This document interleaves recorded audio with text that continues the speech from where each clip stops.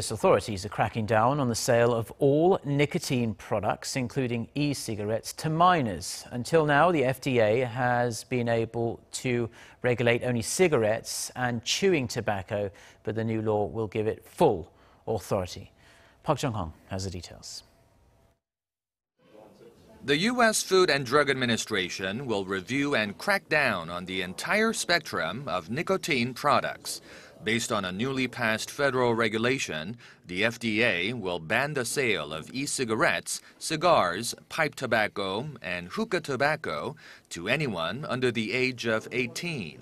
This is on top of the existing ban on cigarettes, smokeless tobacco, and roll-your-own tobacco products.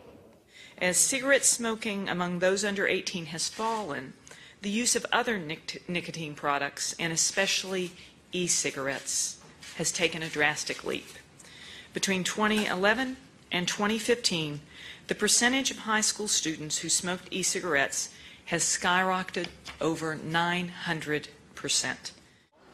The FDA added that tobacco use is a significant public health threat, with smoking being the leading cause of preventable disease and death in the U.S., responsible for 480,000 deaths per year.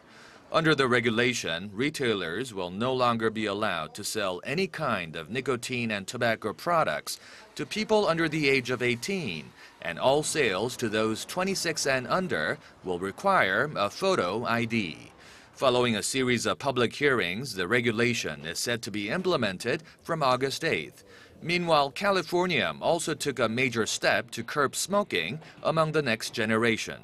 Under a new state law, persons under the age of 21 are prohibited from purchasing tobacco, with the exception of active military personnel. Park Jong-hong, Arirang News.